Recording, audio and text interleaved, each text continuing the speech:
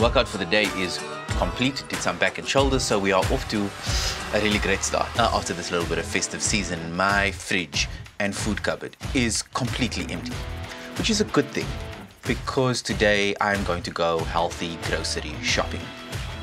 And I thought I'd take you with me. But first, yeah, that's a lot better.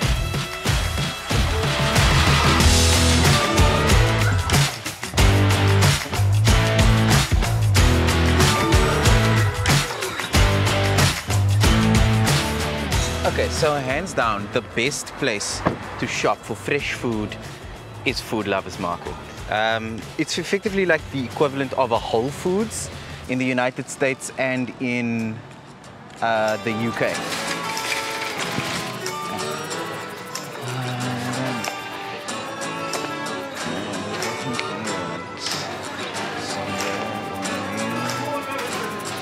Always want to go for the ones more towards the back because they tend to be a little bit fresher. I mean, like, look at all this amazing produce. It's really, really incredible. Like, damn.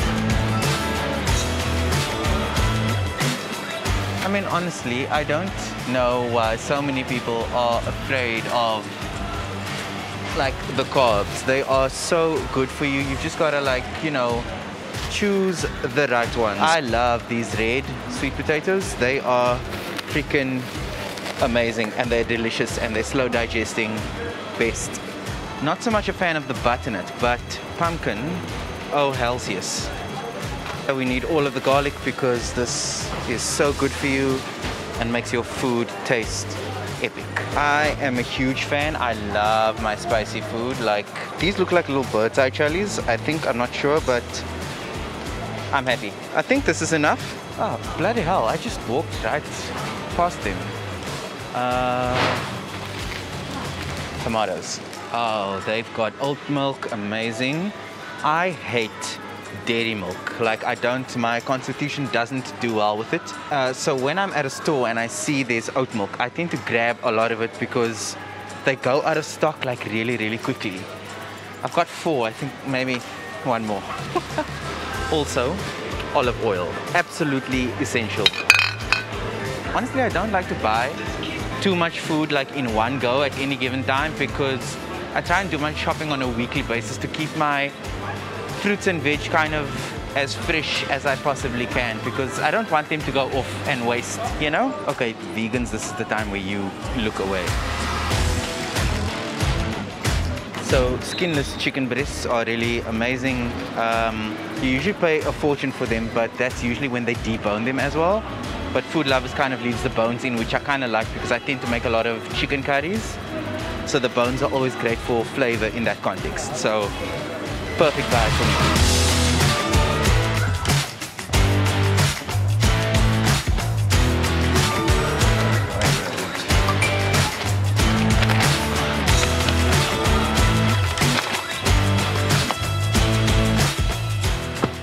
Yeah, that was the first time I vlogged inside that store. And everybody gets so weird when they see the camera. The really nice thing about Food Lovers specifically that I think is a little bit different to like other stores is just like the sheer variety of like fresh and whole foods that you can get in store. And it's nice to be able to pick up something and feel the texture of it to see, I don't know, if your product is ripe or if it's, I guess, been sitting there for a little bit too long, or if it's got, you know, a number of imperfections. And there are other grocery stores that also do this, but nothing quite specifically like Food Lovers in terms of their variety and the options that they have available. Love shopping here. I mean, I'm really happy that that shop wasn't too busy today. Also, like, the trouble that I find with like going like monthly grocery shopping is like I always, I guess, overestimate how much food I'm actually buying, or underestimate, I guess, and so I end up with too many groceries. So if I go, I guess, on a weekly basis, then I get a more accurate sense of like what it is that I'm eating in a week, effectively. No, I don't want a personal loan. I mean, also, as far as possible, I try to buy as fewer processed things. as I can. Like even like things like sauces, like tomato sauce, I'll obviously buy that, and mayo, definitely I'll have that. But like any kind of spicy things which I love, I'll always make it myself. Zane also does all kinds of sauces, which is amazing, and they sell it. So maybe I'm gonna put a link in the description and you can go and check out just the sauce. Yeah, I have people painting the house and I feel like I'm in the way, so I'm gonna get out of this kitchen as quickly as I can. Okay, that's a lot better. Actually, it's a little bit more toasty here because now I'm sitting directly in front of the window and there's sunshine. Also, Cape Town is doing that 4 seasons in a day thing. It was like really overcast earlier and it was cold and windy, and now the sun is out and it's boiling hot. I think I need to like change into something because I digress. The groceries that I bought at Food Lovers right now isn't obviously all of the groceries that I have in my house. There were some kind of staples that I already had here that I didn't get at the store. Peanut butter, for one, is one of those things that I just definitely can't live without, and it's also such a healthy one, particularly if you get the one that has no added sugar, salt, so just like the proper raw peanut butter. Most amazing thing on toast. And then obviously some whole wheat brown bread that goes hand in hand with the peanut butter, and then also for eggs and toast, man, like while we're talking about bread, I would have loved to get some rye bread from the Food Lovers, but I already had like a loaf of whole wheat brown bread here, so I didn't want to like double up on it and then the other bread goes to waste. So next time. One of the things that I don't like specifically buy are things that are like traditionally breakfasty, because I don't eat breakfast at all. And I'm not referring to like breakfast food stuff, so like eggs and cereal, like I love those things. It's like the time of day that I just can't eat that early. Like on a day where I'm up at say 6 a.m, I can eat maybe 12 o'clock.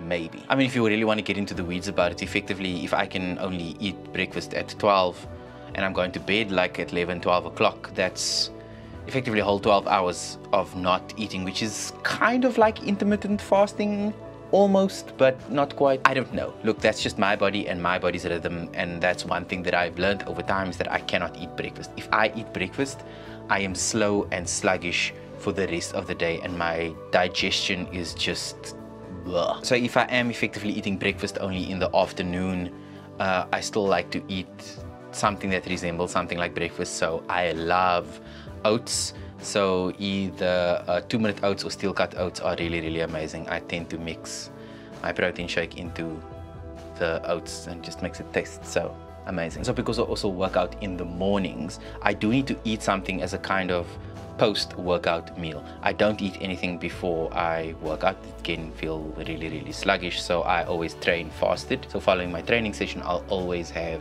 a protein shake with something like a banana to kind of fuel my body post that workout, and then have the breakfast and those things at like 12ish.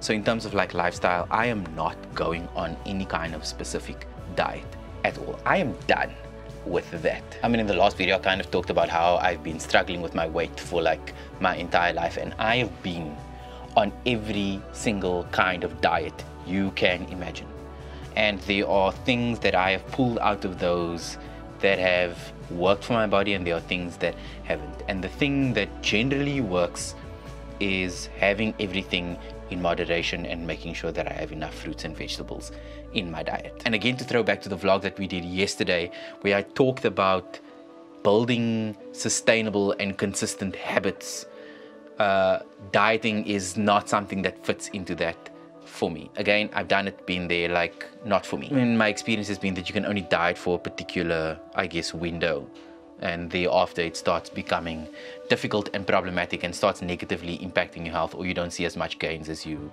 I guess, wanted to. And so really over time I've learned quite a lot, from I guess low fat diets to low carb diets to high protein diets to being vegan, to go on low FODMAP diets, like all of those things. Like I've been there.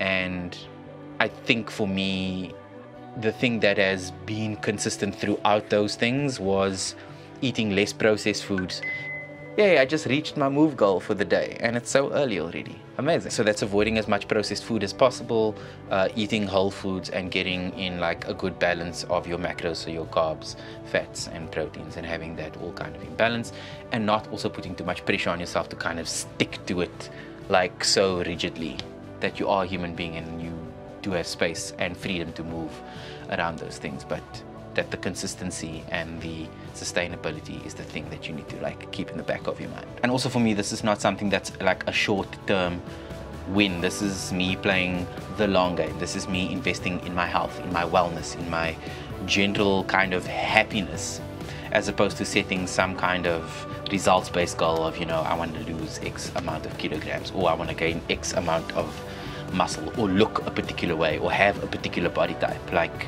it's none of that. We are investing in our health and our wellness for the long run, and whatever that looks like, whatever my body looks like at that point in time, that's what it is.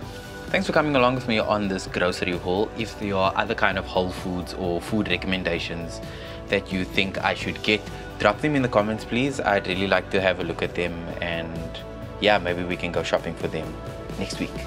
Right, if this video brought you a little bit of value, please consider subscribing to my channel. I would really appreciate that. And I will see all of you for another episode of the Daily Vlog tomorrow. Ciao.